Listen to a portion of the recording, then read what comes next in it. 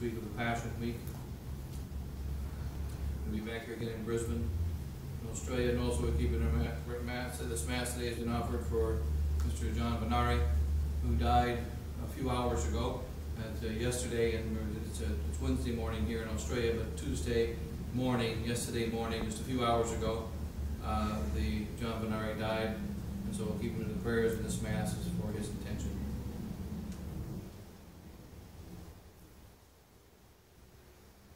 The epistle for this Wednesday in Passion Week, taking the book of Leviticus, chapter 19. In those days the Lord spoke to Moses, saying, "Speak to all the congregation of the children of Israel. Thou shalt say to them, I am the Lord your God. Thou shalt not steal, thou shalt not lie, neither shall any man deceive his neighbor. Thou shalt not swear falsely by my name, nor profane the name of thy God. I am the Lord. Thou shalt not calumniate thy neighbor, nor oppress him by violence. The wages of him who has been hired by thee shall not abide with thee until morning. Thou shalt not speak evil of the deaf, nor put a stumbling block before the blind. But thou shalt fear the Lord thy God, because I am the Lord.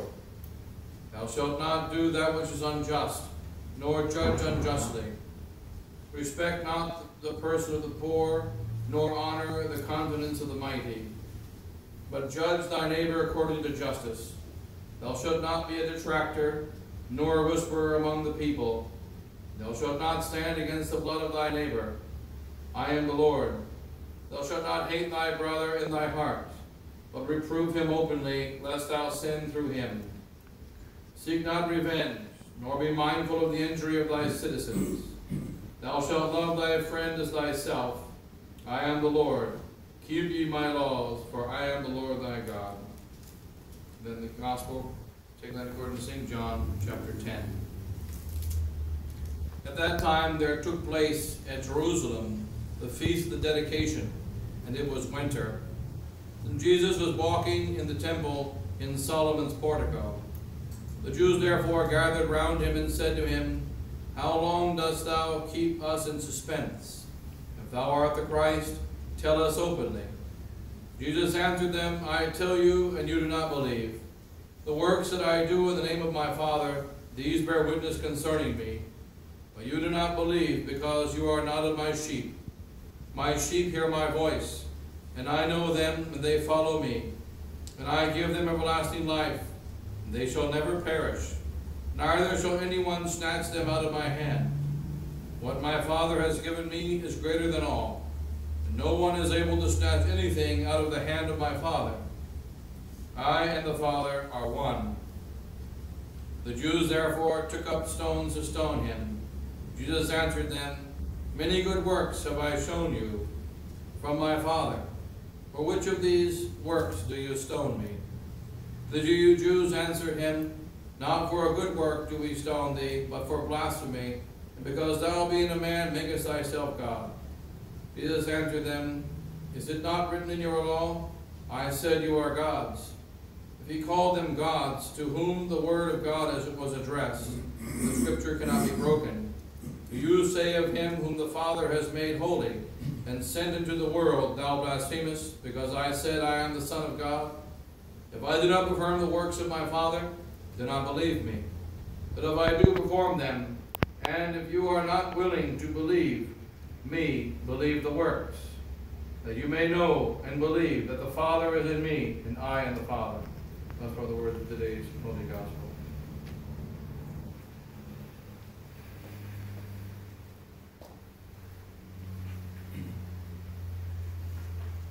Father, and the Son, and the Holy Ghost. Amen.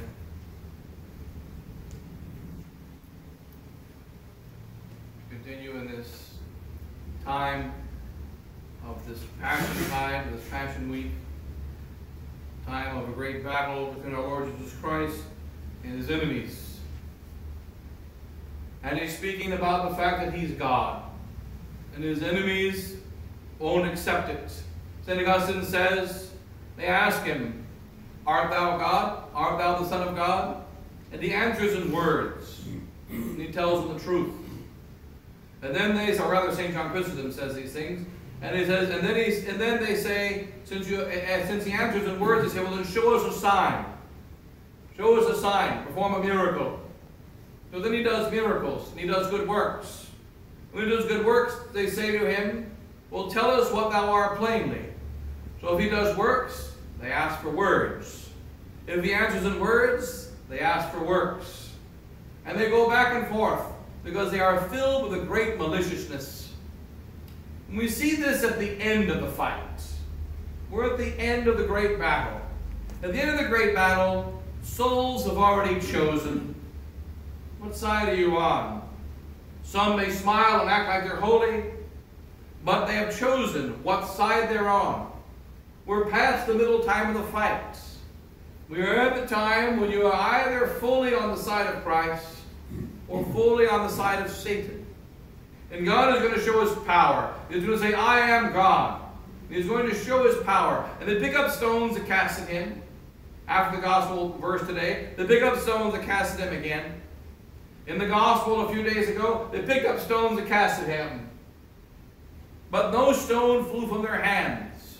Why? Because he didn't will it. His hour had not yet come. And so he shows his power. He shows his power that his enemies have stones. His enemies have soldiers. His enemies have the power of authority behind them, with authority of the government. His enemies have infiltrated Rome. His enemies have infiltrated the court of Pilate. His enemies control everything. And therefore they want him dead, and they have chosen to apprehend him. And the apostles are very much aware of this great power of the enemies. And they say, Lord, that's why they say, Lord, let's not go back into Jerusalem. And after the gospel today, he goes to the place where John the Baptist preached, just a short distance outside of the city of Jerusalem. And that's where he will be when the word comes to him that Lazarus is sick. And then he will say he's going to go back into Jerusalem. And the apostles will say, don't go, because they tried to stone thee. They tried to stone him 3 times in a very short period. This is the 2nd time. And then there'll be a 3rd one just at the end of the gospel today. They try to stone him, they try to stone him, they try to stone him. But he is not ready to be stoned. He is not ready to be apprehended. Therefore, they have no power over him. Right now, if the devil had his way, he would end all of our messes. He would end all of our work. He would destroy everything that we do.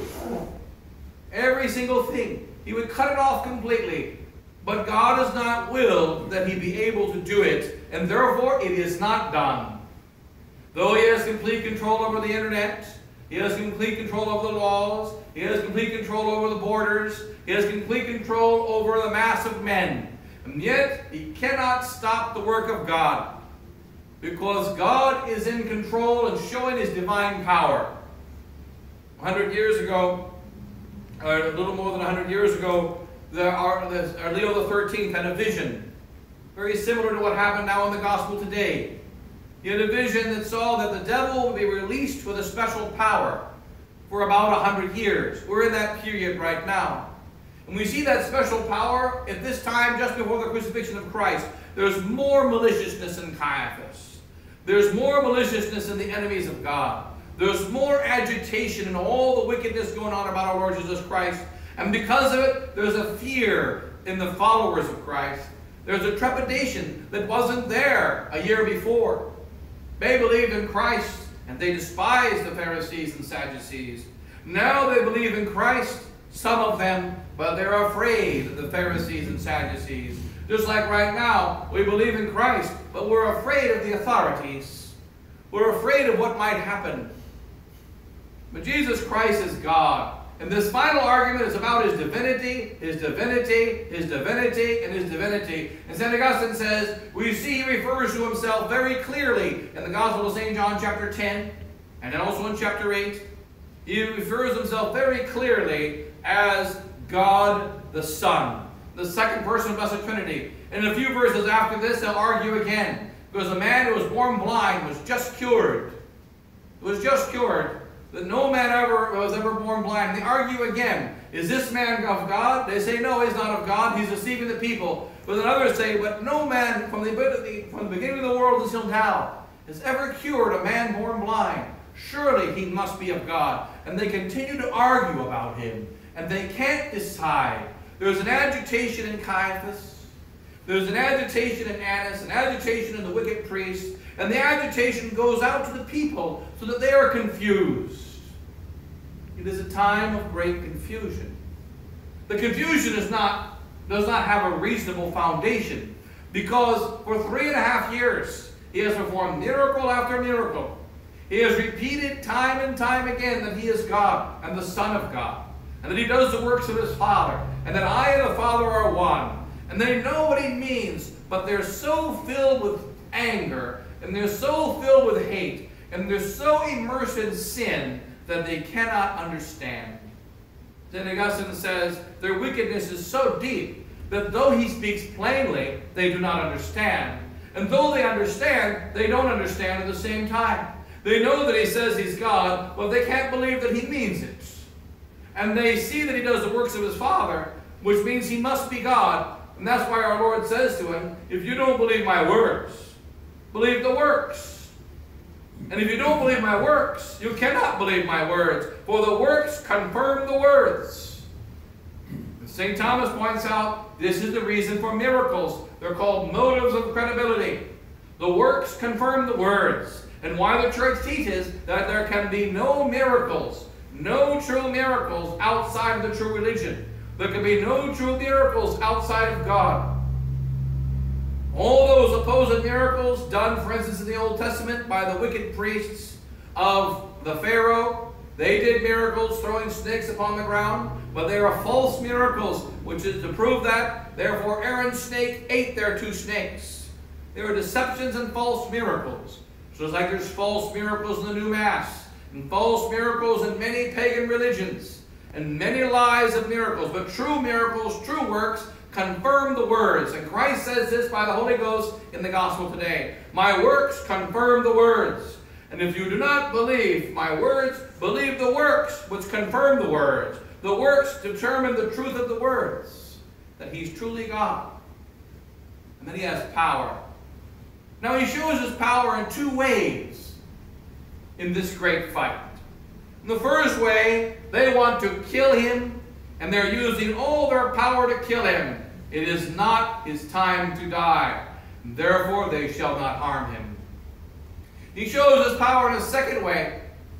Since they cannot kill Christ himself, they try to kill his friends. They try to destroy his friends, but he protects them. And that's why he says in the Gospel today that not one shall be plucked out of my hand. I have held in my hand my sheep. This is chapter 10, where the same chapter, a few verses earlier, is where our Lord Jesus Christ says, I am the good shepherd, and I know mine, and mine know me. And he says here, continuing the same chapter, you do not believe in my works, you do not believe in my words, because you are not of my sheep. But my sheep see, my sheep hear, and my sheep follow me, and not one of them shall be plucked out of my hand. Remember when St. Tarcisius, one of the patrons of the Blessed Sacrament, he was sent by the Pope in order to carry the Blessed Sacrament to the prisoners. He was an acolyte.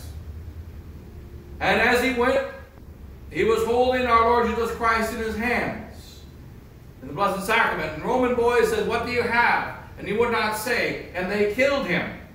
And when he was dead, they tried to pull out of his hands what was inside of them.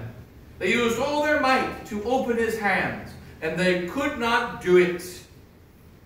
And so it is with Christ when he says that I will have my sheep in my hands, and not one shall be plucked out of my hand, for I and the Father are one.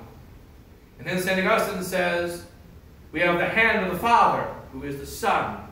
We have the hand of the Son, which is the same as the hand of the Father, for he is God. And he is one in nature with the Father. And therefore he has one hand.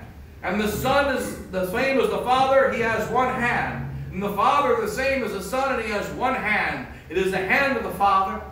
It is the hand of the Son. It is the hand of the Holy Ghost. It is a triple hand, and nothing shall be plucked out of this hand. No one shall be harmed who remains in the hand of God. And here is where God shows his great power in our present battle. Those who know him deep in faith, those who love him with all their hearts, and those who learn the wisdom at least of St. Peter when he stood in that desert and Christ prophesied the Blessed Sacrament. And he said, "You must eat my flesh and drink my blood." And he did not understand. And there were 5,000 people, men, 20,000 people altogether. And they all left disgusted by this cannibalism of Christ. And our Lord turned to the apostles and said, "Will you leave me also?"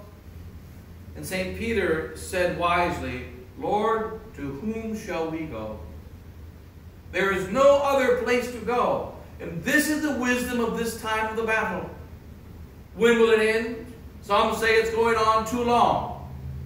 Remember when they said that in the town of Bethulia, 2 years they were under a siege, and the soldiers could no longer lift their swords, and they were starving and standing on the walls. And there were not enough soldiers to even hold the walls, to even pretend like they could hold the walls. And when Holofernes would attack, they couldn't even lift their swords off the walls. They couldn't even move their swords. They were so weak. And they were supposed to defend the city. And the wise men of Bethulia gathered together. And they said, "We cannot defend the walls. We have sent for reinforcements." And all the other 11 tribes tell us they cannot come and help us. We'll have to take care of ourselves. We are over 2 years in this siege. We are dying of starvation. We are wounded every time they attack the walls. And one more attack, and we cannot hold the attack. Therefore, we give God 5 days. And if he does not answer our prayers in 5 days, we will surrender as a sign from heaven. And that was when Judith came out. She was a widow 7 years in her widowhood. And she was praying and fasting in her room.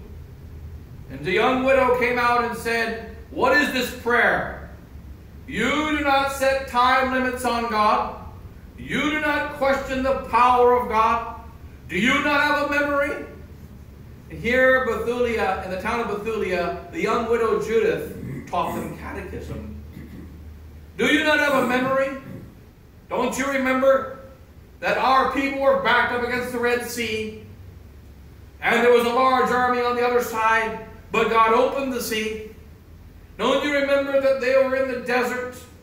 And when they were in the desert, there was no food, but manna came from heaven. Do you not remember the 40,000 soldiers of Sennacherib who were going to kill our people until an angel came in the night and killed all of them?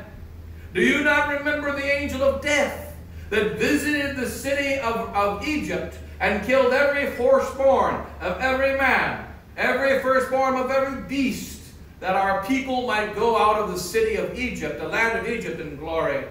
Do you not remember these things? God has saved the prophets. He saved Jacob from the hand of Esau. He saved everyone. And how dare you question his power to save us, because we've only been 2 years in a siege? Do we need a soldier's sword? He doesn't have to lift his sword. He has to believe in the Lord. And therefore, this prayer brings down a curse from heaven. And many souls say this kind of prayer today. One such soul, remember a priest in 1988, and he said, "I am praying." He was some priest in Europe. Where he said, "I am praying that Archbishop Lefebvre not bring a schism to the church. He should not bring a schism to the church by this consecration. And so I am praying that God, in his mercy, kill Archbishop Lefebvre before June the 30th, 1988, in order to save the church." And that priest died before June 30th. His prayer was answered in a way he did not expect. We don't set time limits on God. We work with confidence according to his plan.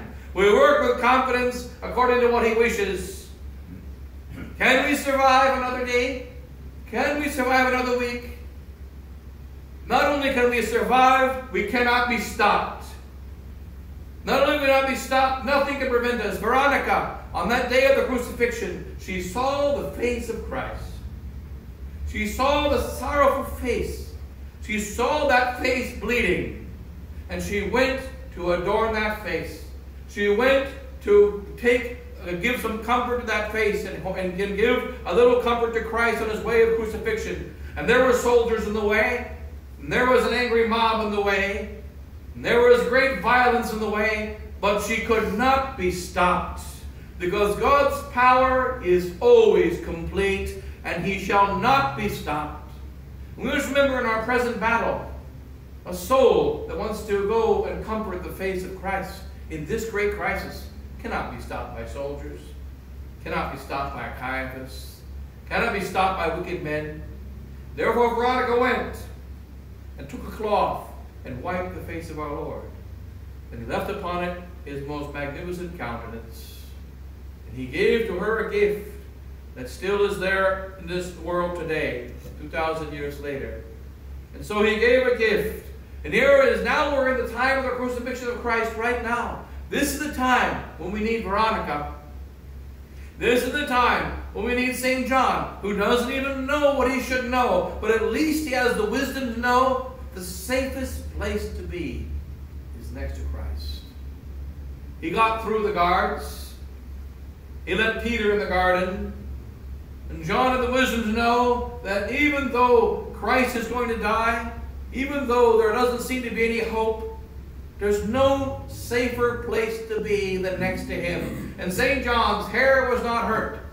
St. John experienced not the slightest physical discomfort, though his heart was broken. And he stood at the foot of the cross with the Blessed Virgin Mary. And in our present fight, our Lord Jesus Christ says, I have held each sheep in my hand. Not one shall be plucked out. Let them shoot their bullets. Let them attack with their laws. Let them try to throw us in prison. Let them do whatever wicked things they wish. It is not the time. It is not the time. And therefore they shall not succeed. They shall not succeed. When the time comes, we shall go with glory to our death. But this is not the time. Now is the time when we must have confidence in Christ, in his divine power. Therefore our Lord stands up with power amidst his enemies. They're about to stone him. And remember on Holy Thursday night he said, Lord, I thank thee that not one of these little ones is going to be hurt.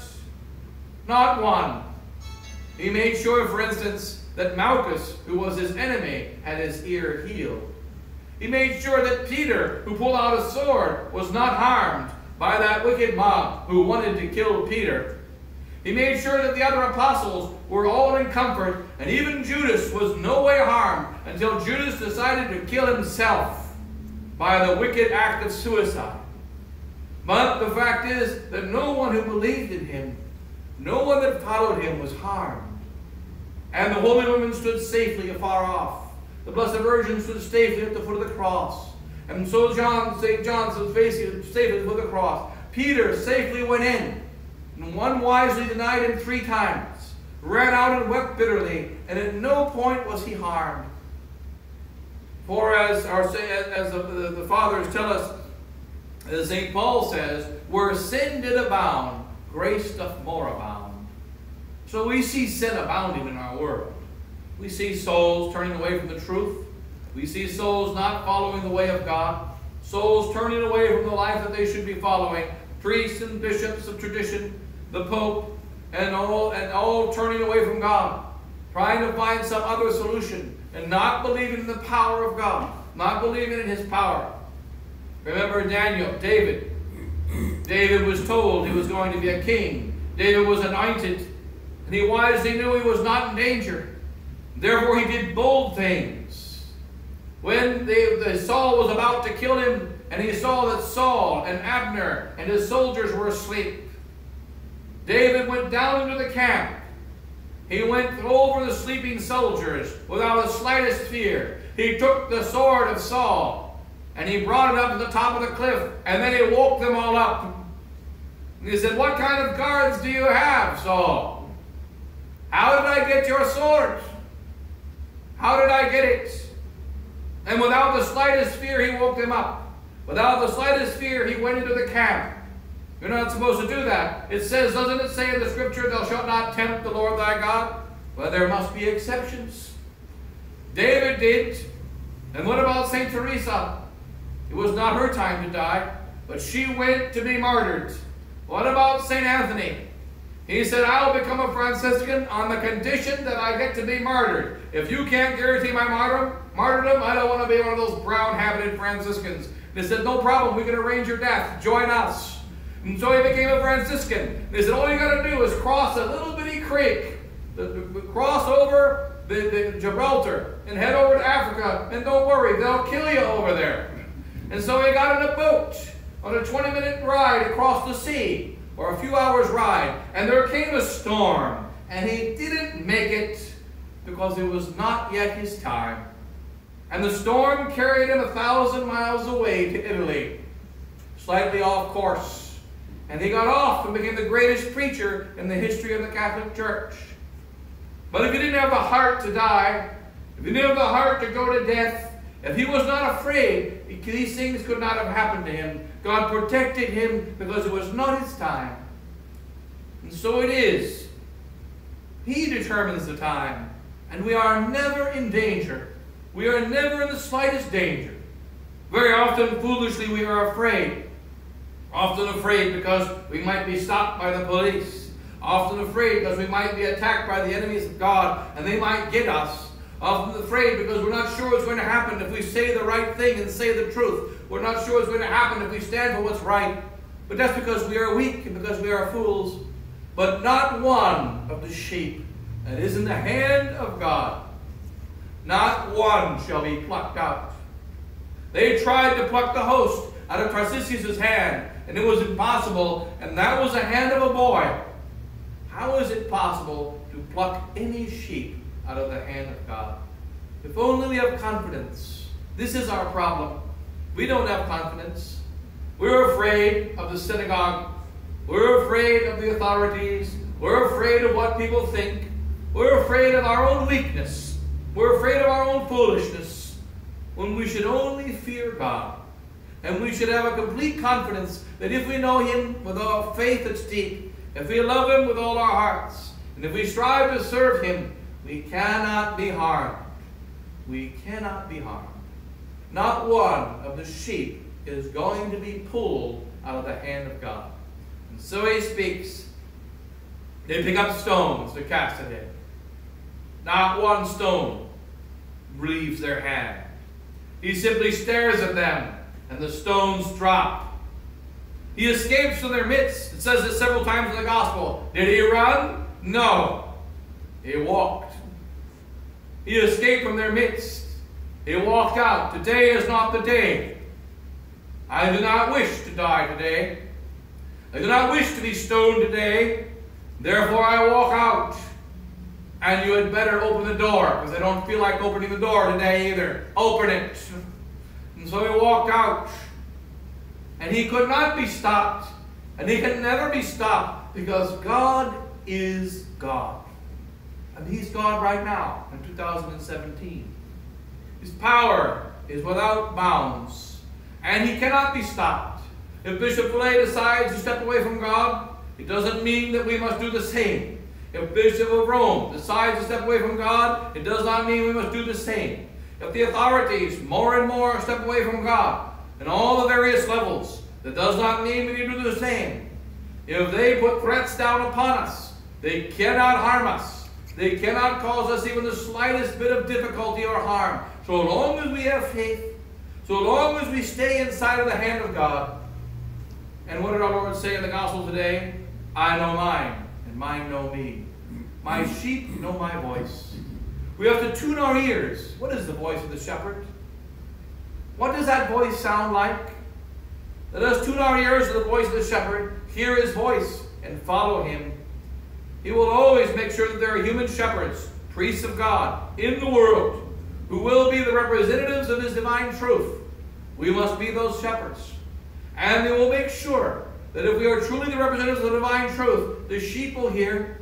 There will be a sheep here, another sheep way over there, the sheep who have the heart, the sheep who want the faith, the sheep who want the divine truth, the sheep that truly believe that no matter how wicked the world becomes, no matter how many souls join the wickedness of the devil, no matter how many join the army of Satan, God's army is more powerful. God's ways shall never be stopped, and therefore we have confidence. And so our Lord did allow that the devil be released for 100 years, more or less, with a greater power. But he will show an even greater power, for he is going to show his infinite power, that God is God. And when they want to destroy our church, though they cause wounds everywhere, it shall never be destroyed. And when they want to destroy a soul that follows Christ, it shall never be destroyed. And whenever the time comes, like St. Joan of Arc, when the time comes that we must go to martyrdom, it shall be on God's schedule, and it shall be for the glory of him and our own glory and the conversion of many souls, and it shall be a defeat of Satan. And so we shall have nothing to fear if we only remain faithful. We ask the grace to remain faithful as the wise Judith did, symbol of the Blessed Virgin Mary. And then they made repentance of their false prayer of making a schedule for God. Did those priests of Bethulia, the wise men of Bethulia. They repented of their foolish prayer of setting a time limit to God. And then Judith went out into the camp Holofernes and cut off his head. And they didn't have to wait 5 days. In only one day, Holofernes was destroyed. And all that was necessary is they make the right act of faith. All that was necessary is they say the right prayer and have the right heart. And so it is in our present crisis of the church. Our Lord is waiting for some souls to have the right prayer, for some souls to have the right heart, for some souls to have the correct deep faith. And then the Blessed Virgin Mary's heel shall crush the head of Satan. And then the Lord Jesus Christ will have his great victory. The schedule is based on the saints. The schedule is based on those who have faith. The schedule is based upon God and upon his Holy Mother. It has nothing to do with those wicked fools who want our death at all times. That's why it says in the gospel yesterday, your time is always. You're always ready. You're always ready to destroy. You're always ready to do all manner of evil, to lie, to do whatever wickedness. Your time is always. My time is not yet. And what time matters? My time. I don't care about your time. It shall be brought to an end for all eternity. And that time that you're always ready, but you'll never achieve what you want. You'll never get what you want. You shall be in a state of total and eternal despair. All those that are not in the hand of God. But those that are in the hand of God, those that enter into his hand, have nothing to fear. And so let's pray that we enter his hand, stay in his hand, always faithful, with a confidence in him and his Holy Mother. God bless you all. In the name of the Father, and the Son, and the Holy Ghost.